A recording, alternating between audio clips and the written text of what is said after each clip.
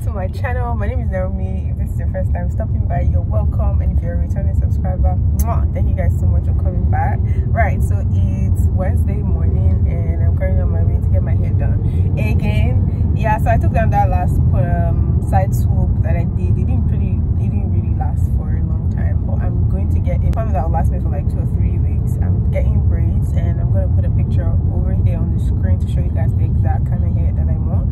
Hopefully they can do or recreate something that looks like that, and it's pretty and it looks good. So yeah, I'm almost there at the salon right now, so let's go check it out.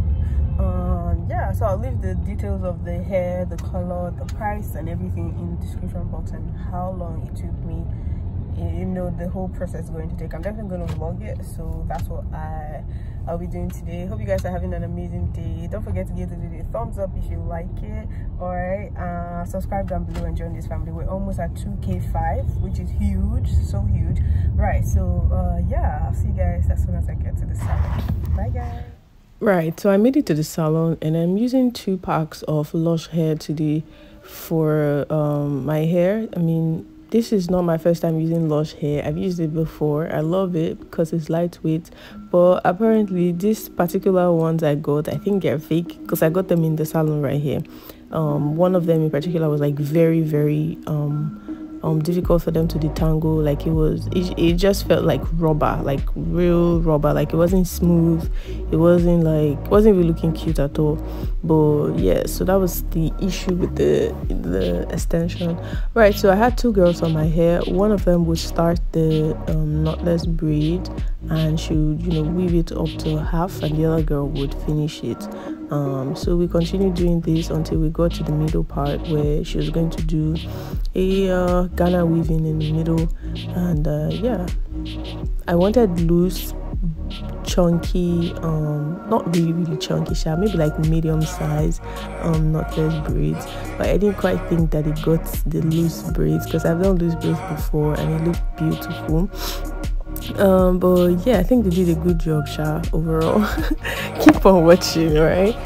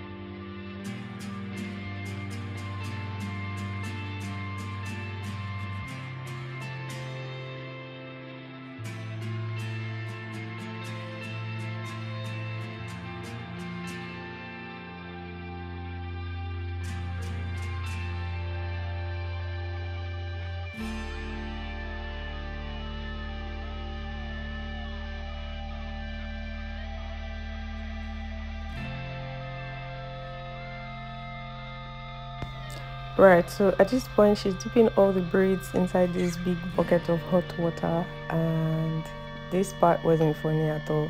I felt like my scalp was going to burn. You can see she's actually holding the kettle with one hand and pouring it in, as in this was just so risky. And me, I was just scared and praying, God, stop water out of my body.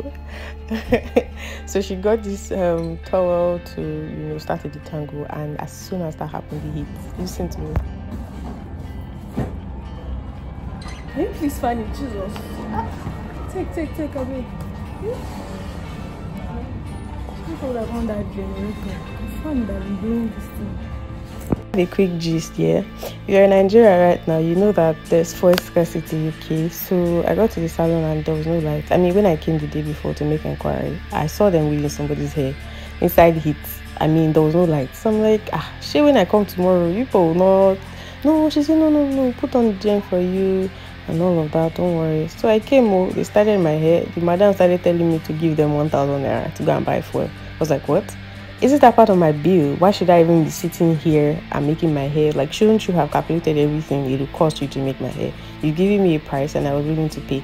So apparently I gave them about 7,000 naira for this hair, plus the attachment and everything, right? The attachment was like 1,700 for one. I got 2 packs, right? So that's like, what? How many thousand? 3,004. That's like a lot of money. So you should have added money for fuel, instead of putting your clients inside a hot office. Like, your store is hot and you're making my hair and I'm uncomfortable, I'm sweating. Okay, you know what? So she was like, okay, why don't you just bring 500 naira? We'll add our own 500. I was like, no, I'm not bringing any money. You better put on the gel now, I'll walk out. So they put on the gel for like 20 minutes. Then she told them to put it off. That auntie, please, we'll put it on later when your hair is almost done. That was a lie. Nigerians, like, it's not easy doing business here, and I understand, but I will not come here again because I didn't think the service was great. They were just managing everything they were using on me. At this point, I was asking them for a styling mousse for them to add to the hair so it can dry faster and everything, and they told me it ran out, like they don't have any more. I'm like, so what do people now have? Because I don't get it. Like, do you understand? But yeah, so that was my experience at this salon. As you can tell from my face, I was already displeased with the service and everything. I just wanted to finish and get out of the salon. Like, I don't tire. So I asked them for accessories. They told me this thing is like 3 for 50 naira. So I'm like, okay, just put it on one side and let me go. I don't want it everywhere, so I don't want to be looking tacky or whatnot. Yes.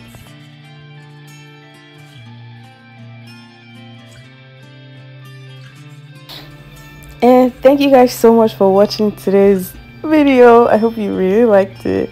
Let me know in the comment section your thoughts about it, and hopefully the next time I visit a salon I will get good experience, better service, and I'll also come here and share my experience with you guys. Thank you so much for watching. Please give this video a thumbs up if you haven't. Subscribe down below, share this video with your friends, and I'll see you guys in my next video. Bye guys. Mwah.